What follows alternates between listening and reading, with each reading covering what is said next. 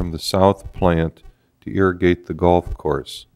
If you can divert some of this effluent from Salt Creek, could we limit the overall pollutant load that Wooddale discharges without expensive plant upgrade or expansion? To answer your second question first, yes. To answer your first question, I think I would let Carl talk to you to discuss that, because we confronted the DuPage County Forest Preserve about that exact question, and they declined to take effluent from the south plant. But Carl could probably speak to that a little better than I could. Yeah, there's two concerns with them. First of all, they spent a lot of money digging a irrigation lagoon that takes water from Salt Creek, as I understand it, and then they use that water as their source for their golf course irrigation. So to throw that away after spending a lot of money on that back around 2000, that would be a tough decision for them. The second thing is that, as with any golf course, there's always concern about salt content in the wastewater, basically the chlorides that are in the wastewater effluent. In Bloomingdale, we had approached the manager of the Bloomingdale Golf Course. We did some sampling and testing on that effluent from Bloomingdale, and it was marginal. It could have been used. They would have had to take some special precautions, like they wouldn't use that water for irrigating greens because of the potential for the buildup of salts, and which would ultimately affect the growth of the grass, especially on the greens. I think that was a concern that was raised by the Forest Preserve District on that. Forest Preserve District, it's kind of funny. Whatever county I've been in, we've asked the Forest Preserve District if they would allow us to irrigate their properties with effluent, and they've refused us in almost every case. It's just that they say it just doesn't fit in well with their mission. Well, I won't ask you what their mission is, other than we can presume it's to provide a good game of golf. But there's a lot of thicket on golf courses. There just aren't fairways and greens. There's woods and thickets. Yeah. So that water wouldn't present the problem in that area. Which gets back to the question, if you can use that, that cuts down the need for a lot of the reason for the plant upgrade. That's really not And true. I'd ask you, is there any other area you see where you can dump water besides golf courses? Are there other wild lands that could take it without the salt becoming a problem? Well, let me address, first of all, the situation with the treatment plant itself. Regardless of whether you discharge it into the waterway or you discharge it onto land, you're still going to have to expand the treatment capacity of your plants to meet whatever your projected load is. If it's 5 million gallons a day, you have to expand it to 5 million gallons a day. You still have to treat that water to a certain degree, okay? Now, golf courses, your general golf course with a driving range, if it irrigates fairways, rough, and the driving range, will take on average about 30 million gallons a year. On a very dry year like we had in 2005, you would expect that number to go to 45 to 60 million gallons a year. Now, you'd think that would be a lot of water, right? How much flow? You're averaging just under 2 MGD? Okay, or right around 2 MGD total combined, all right? 2 million gallons a day, 365 days a year, you're at 730 million gallons a year, and you're going to put 30 million gallons on the golf course. That's a small fraction, about 5% of the total. So yes, it can reduce the amount of pollutants that are going into the receiving stream, but it's not by a high percentage. Now, if you had a lot of golf courses or you had a lot of land that you could irrigate, yes, you can substantially reduce that. But on a land application system, let's say we're going to build a land application system where we take all of our effluent and we put it on land, you need about 200 acres for every million gallons per day of wastewater treatment capacity. So if you currently have a 3.1 million gallon combined capacity treatment plants, to stop discharging, you would have to acquire 600 acres of irrigable land. Do you have 600 acres laying around someplace that we could spritz water on? It just isn't around. Yeah. Alderman Wesley? I'll ask our staff there. With you running the treatment plant the way you do you feel that we need a new treatment plant, or do you think we could get by with the expansion? Personally, I feel we could get by with an expansion. Okay. May I do 2 other follow-up questions, or Yes. to wrap it up? The question I had is this, I happen to not make the last engineer, but one of the aldermen is missing tonight, and this was a vital question. Do you think if we double stack our buildings, our office up top, that we could get the capacity out of that treatment plant there with the expansion? You know, I really don't know. We've been tossing this around at the office about what, where you would need capacity. I mean, your south plant there has a capacity of 1.13 MGD. Current flow to it is, yeah, 500,000 gallons a day. I mean, you've got quite a bit of capacity left there. Do we really need to expand anything down there? I think most of your growth, especially if it's going to come from the O'Hare Western Access Project, is going to be tributary to the north plant. All right, so that's where your expansion would really need to take place. And perhaps, you know, we've talked about, hey, if we've got excess capacity down at the south and we don't have enough capacity here at the north, perhaps we could offload some of that load to the south plant. So that was one of the questions or one of the concepts that we've been dealing with. Yes, if space is at a premium, there are things you can do to stack it. I mean, that's what they do in Japan. They build vertically rather than But have you done horizontal. one yet, stacking it? Pardon? Have you done one stacked it yet? I mean, we've built buildings over tanks, but I can't say that we've really stacked a. No, not two tank. To my knowledge. No, I'm talking about putting a building over the tank. We could do that. Yeah. Yes. Okay. That's been done. Okay. The other question is, there was a comment made in the last meeting about with the Western Access coming, is there a chance that we might be able to build a third treatment plant or satellite station, pop it over to Metro Sanitation District in Elk Grove? Have we looked at that option? Yeah, that's a possibility. We investigated that for Itasca. The one thing that MWRD said to us was that Itasca must have part of the village in Cook County. Otherwise, they could not do it. Okay. All right. Does Wooddale have any portion of its community in Cook County? No, I know that. I know the answer to that question already. You know, so that's problematic for MWRD Okay. because their charter is Cook County. Okay. Yeah. Now, let me also talk about a third treatment plant. Yes, a third treatment plant is possible. We could build a third treatment plant out there. A problem with the third treatment plant is getting that discharge permit. You're asking for a new discharge permit into an impaired waterway, Salt Creek. That will be very difficult. That'll be a very difficult hurdle to come. One of the concepts that was reiterated this week at WEFTEC was something called sewer mining, where you take water out of the sewer to reuse in an area like, let's say your industrial area. Maybe the new hotels could be built to use reused water, non-potable water, for flushing all their toilets. You know, we can take water out of the sewer system and reuse it there so it never reaches the plant. Now the solids have to continue down.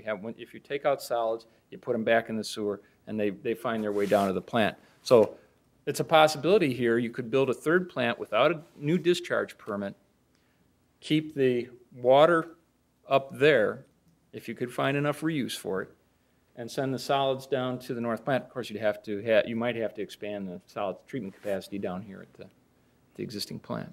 Okay. Hey, could you give me a ballpark figure what a study may cost us on this ballpark? What are we looking at? Let me ask Carl a question here, and I'll do it. What did the study of the new plant cost? The new plant was, I think the first phase was 30-some thousand dollars, as I recall, 35, 38, something like that. And then we spent another equal amount in phase 2. Most of that went to soils analysis. TFC did some soil borings out there. It was about 60,000. Yeah, I'd say. yeah. Overall, Yeah. it was about For the new studies. 60 grand. But what do you ballpark this may cost to do the study? Now I that haven't you've put seen the pencil to treatment paper. plants and all that. You think it'd be the same, more than, less than? It's hard to say because I have not put pencil to Okay. paper on there. Thank you. As what it is. My guess is it would be similar Right. in nature. I think it could be similar in nature. We know a lot about your current flows and loads, and a lot of the other background information is necessary for us to develop, has already been done, because we're doing it as part of the first study that we did for you. Yeah. We know your staff, we've got your operating reports, we've done a lot of other things with it. Yeah. I will say this. If you add to the scope the projection of your population and projection of your ultimate flow, that costs us a lot of money. That's a lot of effort on our part because we really have to look at your comprehensive plan, work through what is foreseen as development, and figure out exactly where things are going to develop or redevelop if you've got some redevelopment plans. That takes, unfortunately, a lot of man hours to work through that. So that could significantly raise the price if you add that to our scope. Okay. Thank you. Alderman Coles? I got, our problem, one of our problems about water in the sewer lines is illegal hookups in the sump pumps. And we have quite a few people that do that. Instead of having it going in the backyard, they put it in the sewer line. And that's one of our problems. If we could only stop some of them, especially in a rainstorm, the sewer lines get overloaded with the water being pumped in from the sump pumps. And that's something that they've been working on, I don't know how many years. And I think we could control some of the water just by try to catch some of these people. But the problem is they know the people are coming around and they hook them back up outside. As soon as the people's gone, they hook them back up to the sewer line. And this is, the only way you could catch them is by going there in the rainstorm and seeing if there's water coming out of the back of the house, and then go from there. But this is one of the problems we have with the sewer lines, filling up with water that is not helping. That's one of the things I wanted to say. Yeah. St. Louis, the St. Louis equivalent to the Metropolitan Water Reclamation District, I forget what their name is, but they did a study some years ago and to figure out how they could get people to disconnect their sumps. And what they found was that the only way they really got people to disconnect the pumps is if they reconnected that sump pump directly to a storm sewer. Otherwise, if they just put the sump pump discharge on the ground, or if they ran it to the road, eventually the homeowner would get tired of that wet spot, whether it be on the ground or on the road, and they would hook back up to the sanitary sewer. But if they gave them a permanent connection to a storm sewer, then it didn't change. So if you really want to solve the problem, go in and hook those illegal connections up to the storm sewer. Thank you very much. Right, and we have communities that put that in their subdivision code. So when developments are being done, they put in a PVC pipe, typically in the backyard, and they connect their sump pumps to that pipe. And when they run the pipe out to the street, they connect that pipe to the storm sewer. So the resident never recognizes the fact that that sump pump is going to the storm sewer. It never causes a problem in the wintertime of icing or anything like that. It's a fairly simple change in your code to accomplish, Doesn't cost very much for the developer because he's typically putting that utility down the backyards. Pretty safe, PVC pipe, and it can eliminate problems that in the sewer line.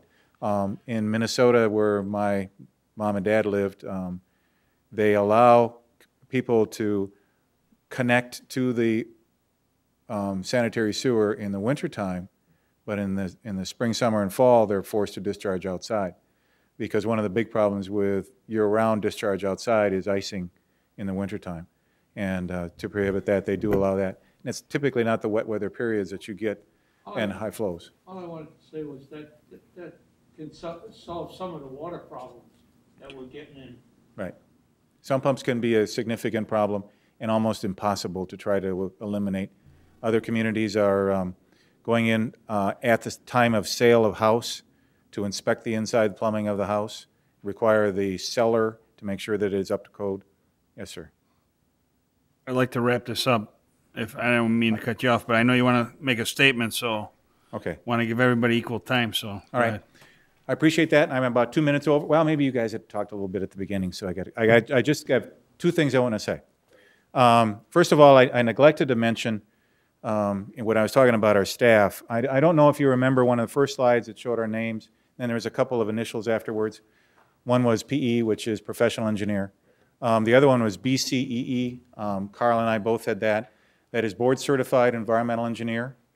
Our company has for years promoted the extra education, extra effort for people who have been trained in wastewater handling to become a board certified environmental engineer, which means that we take a test, we sit down in front of an exam board, and we explain what experience we've got and how we would handle different things. I looked on the list of Illinois board certified environmental engineers. Our company's got 5, more than the competitors in this situation. The other thing that I wanted to say is we commend you for doing qualification-based selection. We think it is the best way to hire a consultant. The only suggestion I would like to make is that you consider the selection of your consultants based upon the type of engineering work. So if we satisfy you that we are the best qualified for your wastewater treatment plant planning and design, that we would do these projects. And a different engineer may be the best for your transportation work. And a third engineer might be the best for your general municipal things like plan reviews and so forth. And so you may have different engineers who are specialized because we are specialized. Today's day and age, people have to be specialized because of the complexity of the laws and the complexity of the environment for getting permits. And we think we are the best qualified for this particular assignment, for this village, this city, excuse me, because we not only understand the landscape of the process to get permission, we know the players that are involved, and we have very highly skilled people on staff to try to help the city through this process. So with that, we would love to do this work for you. We think we could do a great job for you. We think we could turn this around in a pretty short time because we've already got a lot of knowledge about your wastewater treatment plants and firsthand working relationship with your staff. So thank you very much for your attention. I appreciate that. If there's any last-minute questions? Nope. Time's up. Did pretty good? Am I okay? That's good. Thank you for your time, and thanks for coming out. Thank you. Thank you all. Thank you. Recess? All right. We need to make a motion for recess. To recess? Jeff is. Shake your hand. Nice to meet you. Nice to meet you.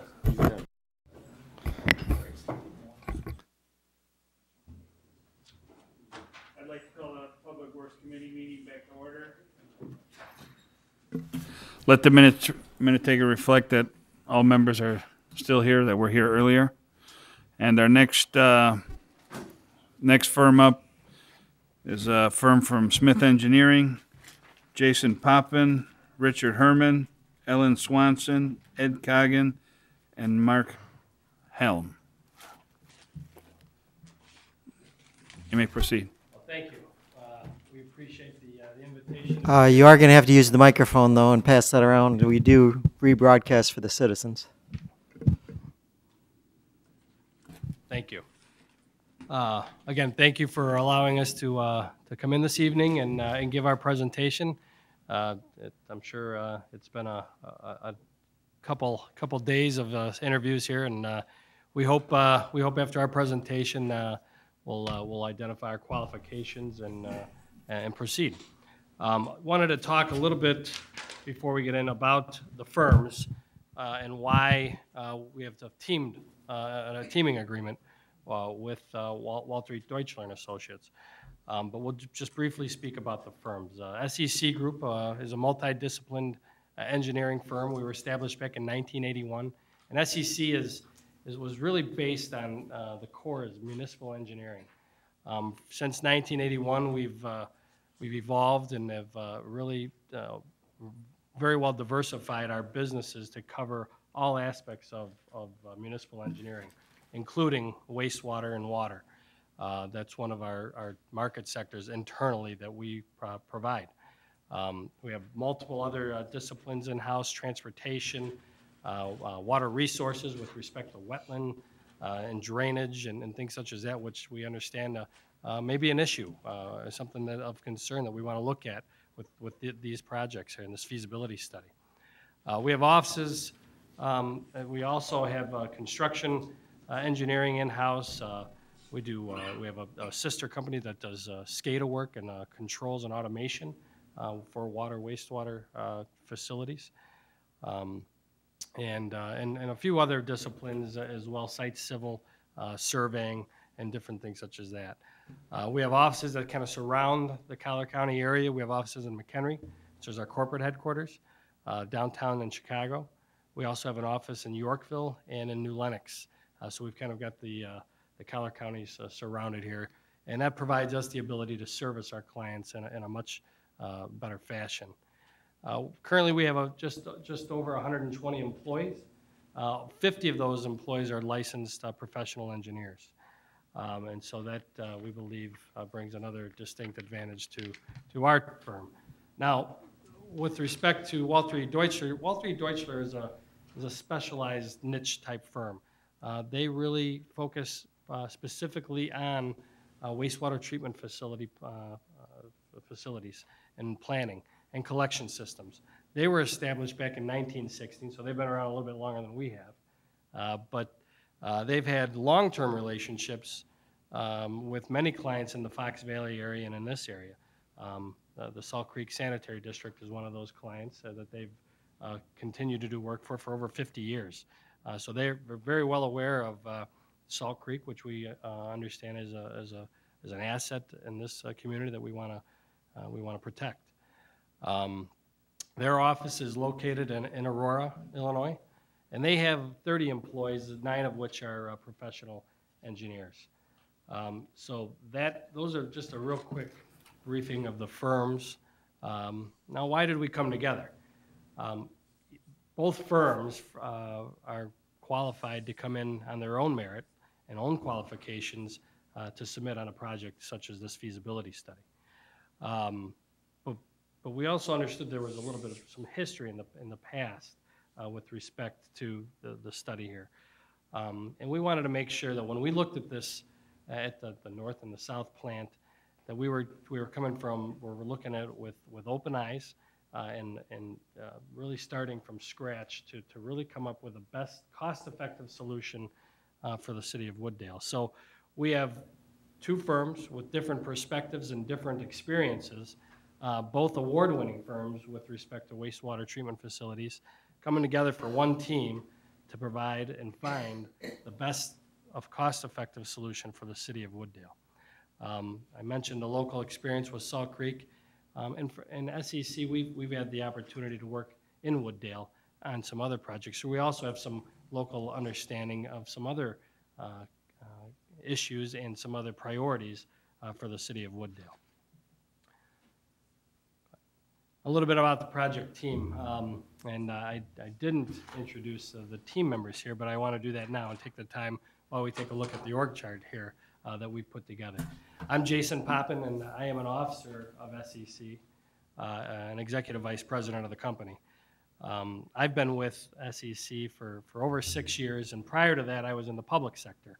I was a county administrator in Kendall County prior to going to SEC. So have that public sector experience as well now in the private sector. So I've certainly sat in your position before, reviewing consultants on their qualifications to make these decisions. I'll be just overseeing the project, and if need be, then I'll be involved with whatever aspect I would need to be. Rich Herman is with us as well. And Rich has over 12 years experience, and he's going to be the project manager for this project. He leads our wastewater group in-house. He's our director of operations for wastewater in-house. And Rich comes with extensive municipal experience and also extensive wastewater treatment facility experience. So Rich is going to be leading this team and has led and designed many wastewater treatment facility projects in the past. Also sitting with me here is Ed Coggin, and Ed has a few more. Ed has 23 years experience as an engineer, and Ed is a technical manager in our water wastewater group within SEC. Ed's going to talk, and we're going to talk about a project that Ed has recently done for the Village of Richmond, which is a reuse design. And we're going to talk a little bit about that with respect to the South Plant today. That'll get into that. Mark Halm is the Vice President of Walter E. Deutschler and Associates. He has 19 years of experience and leads their wastewater design group with the in-house of within Deutschler. One thing to point out about Mark is I mentioned Salt Creek and his firm having that experience. Well, he was actually the one who was the project manager and the lead designer on the Salt Creek project back in 2004, I believe. And they actually won a merit award, an ACEC, for that project. So again, some proven experience that Mark brings to Wooddale locally in the area. I also wanted to point out, Mark's wearing the smallest shovel I've ever seen on his lapel, and maybe we can ask Mark about what that is a little bit later. We also have on the team various other disciplines as they may be needed. Site civil work, if there's some things that we need to do at a location, whether it be the North Plant or the South Plant, that we have to do something with the site to balance the site or to change the site around a little bit, we'll have our site civil engineers working with us on that. We also have surveying available in-house at SEC, and should there be any surveying needs, we have the capabilities readily available to provide those. Stormwater management is a big issue. We understand back in, I think it was July when we had those heavy rains, that there was some potential flood control issues at the North Plant. We have in-house very well respected and stormwater management water resources engineers in-house, and they're very well respected they've been IDOT trained, and they represent numerous municipalities when it comes to stormwater management issues. And certain counties have certifications that you can get. Lake County has one of them. Kane County is the other one, and they're both certified stormwater managers for both of those counties. DuPage County at this time, I don't believe, offers that service. So with that, I want to go ahead and turn really the meat of the presentation over to Rich to really start to get into the specifics of our approach to this feasibility study. Here's the microphone. Thank you. As we get into our project approach, it's important to recognize, obviously, this project is not just an engineering undertaking, but it's a project that's going to affect the community as a whole. So, yeah, in approaching the project, we recognize there's a large number of stakeholders that'll have to be involved and engaged right from the initial kickoff meeting of the feasibility study. Beginning with the city administration, a number of city officials, obviously plant operations staff, public works staff, city engineering staff, aldermen, regulatory agencies that will have to be engaged on effluent limits as we evaluate the alternatives on the various processes at both North and South Plant. and also a number of environmental stakeholders that will request opportunities to review the alternatives as they impact discharge to the Salt Creek. I'll briefly cover our project approach overview, and as we get into it, a little more technical discussion at both the north and the south plant, we'll get a little more in-depth discussion on each of these items. Initially, when we set up our kickoff meeting, the plant operations staff will obviously be involved in that, and we'll go through an initial data collection and information gathering session. From that, we'll be able to establish a baseline existing condition scenario for the existing wastewater situation within the community. Obviously, the two combined treatment plants are capable of treating up to 3.1 million gallons per day. We'll need to review historically the information over the last 10 years and evaluate the trending on that, on the wastewater influent and wastewater loads to those treatment facilities. In looking at the future of wastewater treatment, it'll be important that we engage any community development officials, economic development officials, those that would have been involved in any comprehensive planning efforts or future comprehensive planning efforts, specifically with any target growth development corridors, specifically the Elgin O'Hare Expressway and redevelopment corridors. Those will play critical factors in refining the future wastewater projections and future wastewater needs of the community. Typically, we'll take a look at CMAP, the county. They have published projections as far as where they expect the community to grow demographically over the next few years. In our initial workshop, we want to engage the public officials to refine a projection that makes sense for the city of Wooddale. After we get through the initial data gathering phase, our first step would be to do an in-plant assessment and going through and evaluating the true capacities of each of the unit processes within the wastewater facilities. And from that, our team has access to a hydraulic biological, it's called a BioWin modeling software, where we can take the information as we interview the plant operations staff on each unit process and verify that through hydraulic modeling software. And this also provides us a tool to look at, there may be specific processes at either of the plants that may be able to accommodate additional loadings. In identifying those, we can propose stress testing the treatment plants. And that would be an avenue to approach the EPA. If we can identify a certain process that can handle increased flows and loadings, we can petition the EPA to potentially allow an increased treatment limit on those processes. And as we get into the meat of the study, we'll obviously be looking at a number of alternatives to meet the city's ultimate objective, which is to ultimately treat up to 5 million gallons per day of wastewater. And as we go through that process, there'll be a number of workshops where, as the engineering team will select initially the alternatives that make the most sense for the city, and through those workshops with the public officials, we'll be able to refine and prioritize those alternatives that make sense for the long-term objectives of the community. The team brings recent experience in prioritizing those alternatives, both economically and non-economically. Some examples of some recent projects that have been through engineering and constructed and allow us to effectively cost estimate these projects are wastewater and treatment improvement projects for the Village of Richmond, City of McHenry, Salt Creek Sanitary District from Walter Deutschler Associates, and then also the City of Plano wastewater treatment plant expansion. And as we further develop and refine and select an ultimate alternative, this will ultimately be crafted into a facility planning document format. That's ultimately the next step after this initial feasibility study. And the effort that we go through and the final recommendations report will be prepared in a format, a draft FPA format, which will ultimately translate over to a future FPA submittal to the Illinois EPA and CMAP.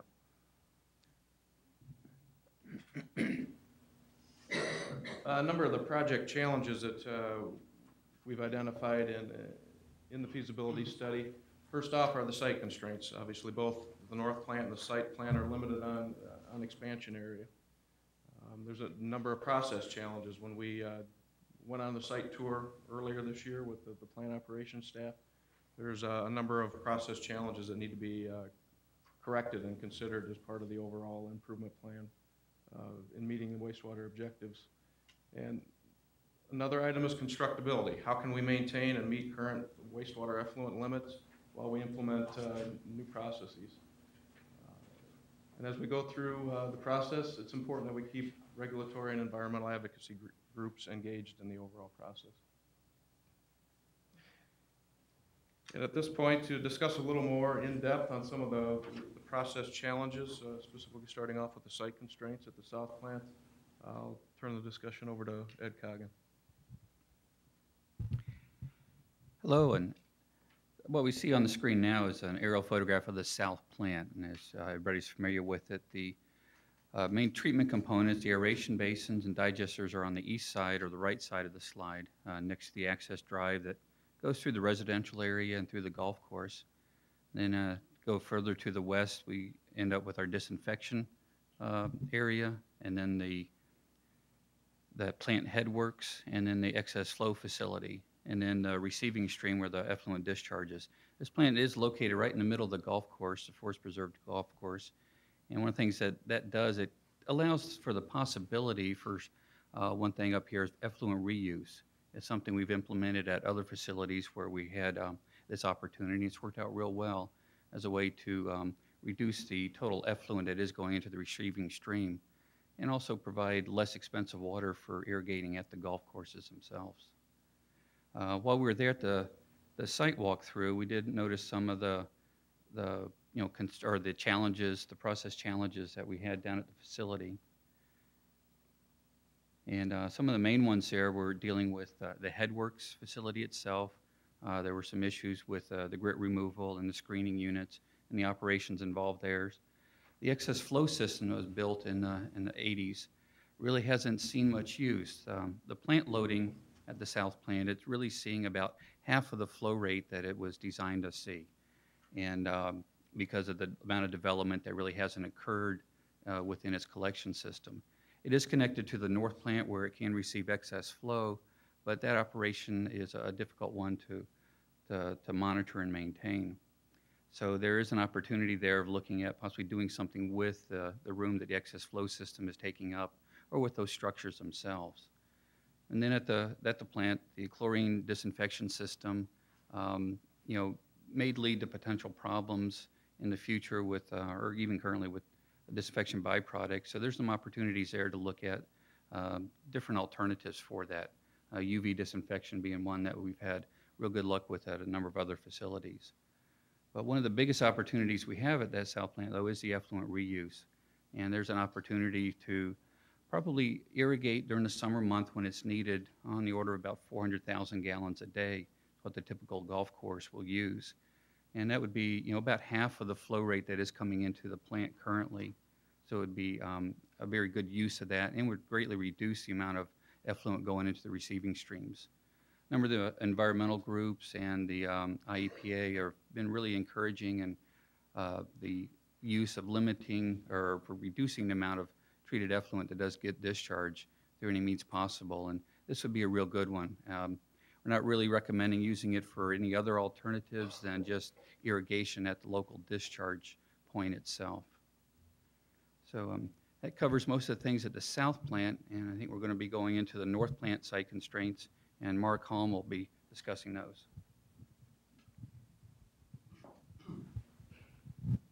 Thank you, Ed. Good evening.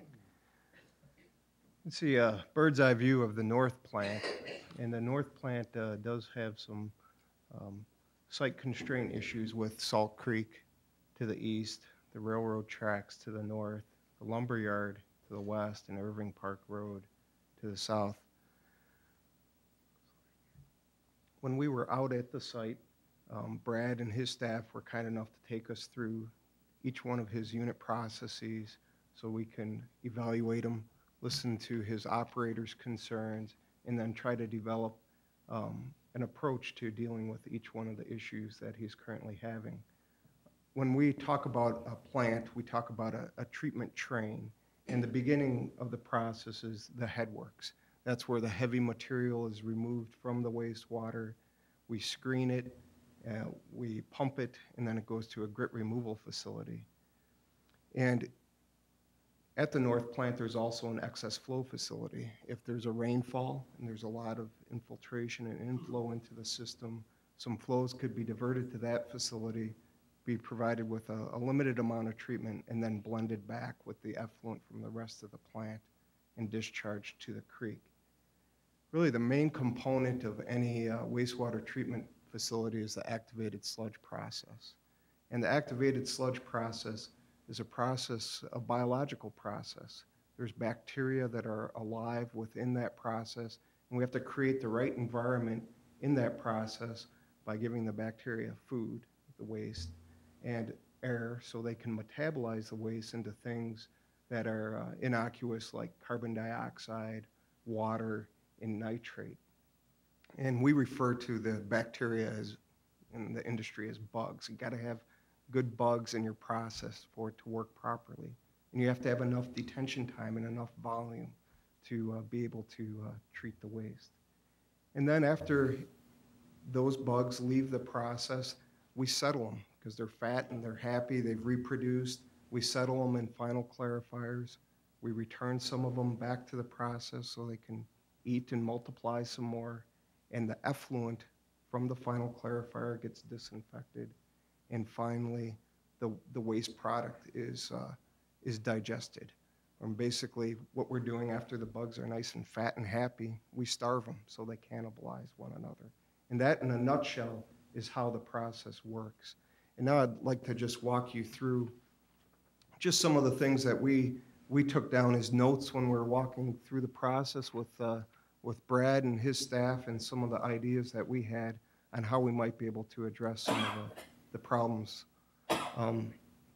The influent pipe to the plant is restricted, which causes some issues in the collection system, and also causes some issues with their screening system.